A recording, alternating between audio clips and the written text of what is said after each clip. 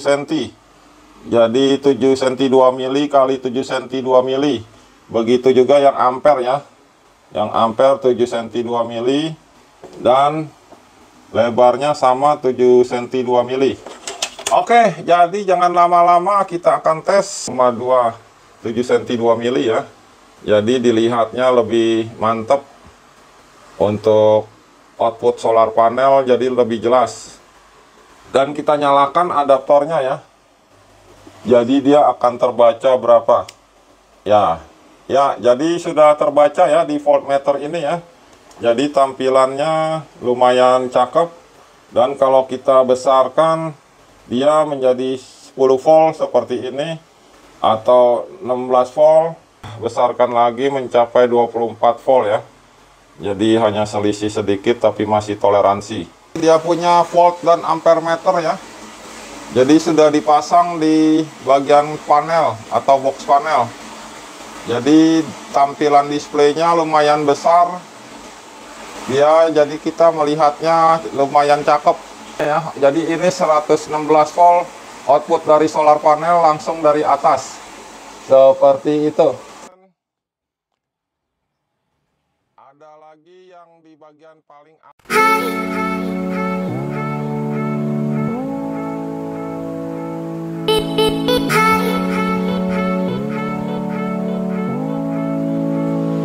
Assalamualaikum warahmatullahi wabarakatuh. Jumpa lagi di channel Hari PLTS. Salam sejahtera dan sehat selalu untuk teman-teman semua. Oke, jadi hari ini ya, atau saat ini kita akan sharing atau berbagi, yaitu sebuah alat digital DC ampere. Dan satu lagi ya, yaitu digital voltmeter. Jadi ada 2 buah.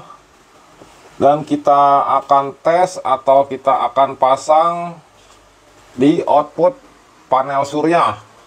Ya, sebelum kita tes atau pasang, kita akan lihat terlebih dahulu yaitu isinya seperti apa dan spesifikasinya seperti apa. Oke, sudah kita buka unboxing juga ya. Alatnya seperti ini, yaitu voltmeter digital. Dilihat dari barangnya lumayan cakep, yaitu mempunyai displaynya yang sangat besar dan enak dilihat, dipandang dengan mata. Oke, kita lanjut buka yang satunya ya. Yang satunya yaitu digital ampere meter. Jadi saya membeli di online shop ya, dengan harga 1 biji atau 1 piece 135.000. Dan seperti ini ya tampilannya. Yang satu voltase untuk display, yang satu ampere untuk display. Jadi spesifikasinya kita akan jelaskan di dalam box ini. Ada ya spesifikasinya seperti ini, yaitu powernya menggunakan AC 220 volt ya. Jadi powernya memakai AC 220 volt dan inputnya DC. Jadi bisa membaca DC 0 sampai 600 volt. Di baliknya seperti ini ya. Jadi di baliknya ada terminal ya, yang sebelah kiri untuk input DC. Di antaranya range-nya 0 sampai 600 volt. Dan powernya dia memakai AC 220 volt. Jadi powernya AC 220 volt. Inputnya sebagai DC. Limitnya 0 sampai 600 volt. Oke, sekarang yang ampere ya. Yang ampere sama, yaitu inputnya untuk membaca ampere dengan menggunakan shunt resistor, dan powernya juga menggunakan AC 220 volt. Jadi ada QC pasnya dan sudah tersegel. Dan di sampingnya ada soket untuk memasukkan kabel input dan power. Dan tampilan depannya seperti ini, yaitu volt dan ampere meter. Jadi tampilannya lumayan bagus ya, dan lumayan besar, jadi dipandang dengan mata enak dilihatnya dengan angka-angka digital yang sangat besar. Nanti kita akan tes apakah huruf digitalnya bagus atau tidak, dan kita coba pasang di panel atau di box panel listrik untuk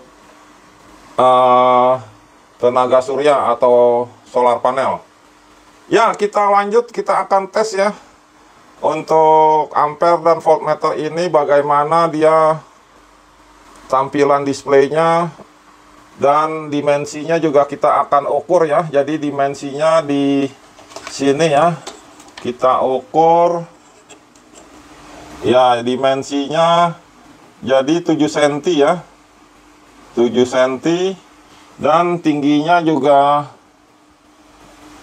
sekitar 7 cm. Jadi 7 cm 2 mili kali 7 cm 2 mili. Begitu juga yang ampere ya. Yang ampere 7 cm 2 mili, dan lebarnya sama 7 cm 2 mili. Oke, jadi jangan lama-lama, kita akan tes untuk ampere dan voltmeter ini. Dan untuk kawan-kawan atau teman yang baru berkunjung, jangan lupa dipencet tombol subscribe-nya, lalu dinyalakan lonceng notifikasinya agar mendapat video terbaru yang update. Ya, langsung kita uji coba dan kita tes volt ampere dan digital ini. Oke, kita akan tes untuk voltmeternya terlebih dahulu. Jadi voltmeter ini kita menggunakan powernya AC 220 volt dengan kabel seperti ini. Kita akan pasang ke power 220 volt, yaitu di angka pin nomor 1 dan nomor 2. Ya, jadi kita langsung pasang dengan menggunakan obeng minus, dan kita kendorkan baru kita pasangkan. Ya, jadi seperti ini. Langsung kita kencangkan kabel fase.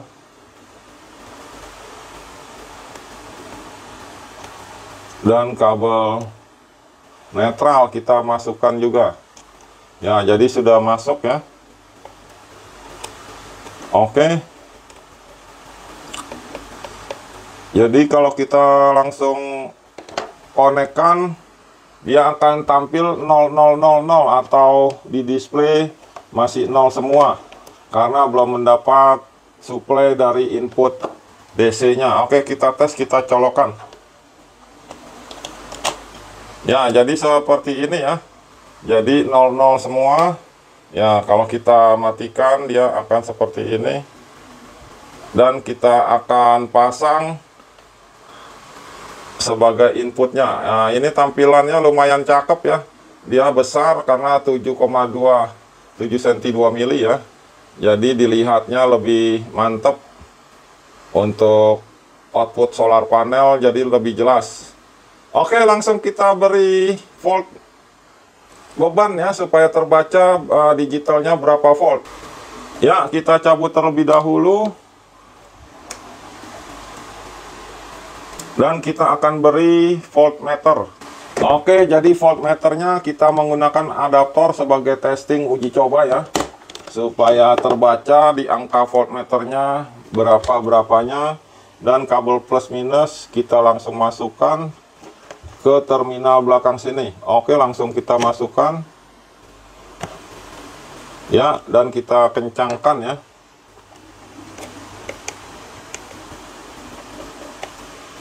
Dan satu lagi kabel negatif kita masukkan. Oke, langsung sudah terhubung, terkonek. Dan kita colokkan kabel powernya, juga kabel adaptornya ya. Kabel adaptor kita colokkan. Ya, jadi sudah selesai. Dan kita nyalakan adaptornya ya. Jadi dia akan terbaca berapa.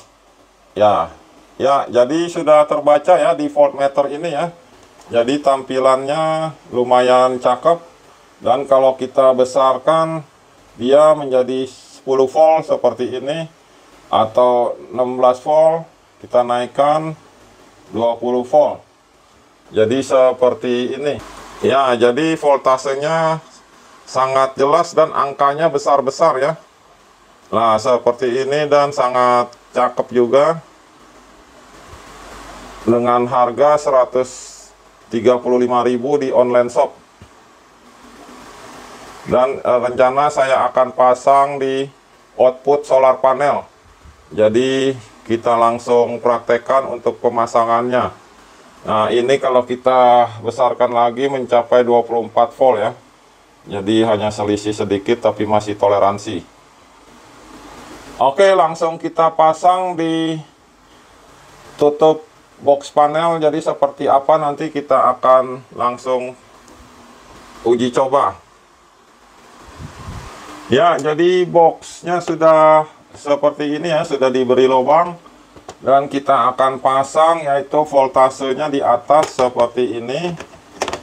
Ya, dan dia punya ampere meter seperti ini. Jadi untuk mengetahui output dari solar panel ya, solar panelnya akan terdeteksi dengan jelas karena displaynya jelas berapa volt dan berapa ampere.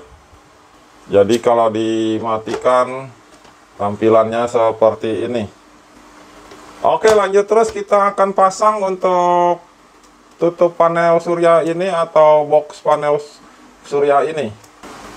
Ya, jadi tampilannya lumayan bagus. Jadi seperti ini untuk bisa melihat output dari solar panel. Dan sangat besar dia punya display dari volt dan ampere.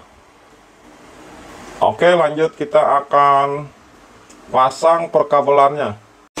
Ya, jadi seperti ini ya, dia punya volt dan ampere meter ya. Jadi sudah dipasang di bagian panel atau box panel. Jadi tampilan displaynya lumayan besar. Ya, jadi kita melihatnya lumayan cakep. Lebih mantap dilihatnya jadinya ya. Displaynya agak besar. Ya, jadi seperti ini. Displaynya sekarang dari solar panel menyatakan 115 volt dan ampernya 17,6. Ya, jadi baterai terbaca 50 volt. Persentase 77 volt. Jadi 77%. Ya, jadi seperti ini ya. Untuk sharing atau berbagi Volt Ampere Meter Digital, sehingga bisa memonitor dia punya solar panel outputnya ya. Jadi ini 116 volt output dari solar panel langsung dari atas seperti itu. Ada lagi yang di bagian paling atas. Oke, jadi sharing atau berbaginya sampai di sini. Semoga bermanfaat untuk teman-teman semua. Wassalamualaikum warahmatullahi wabarakatuh.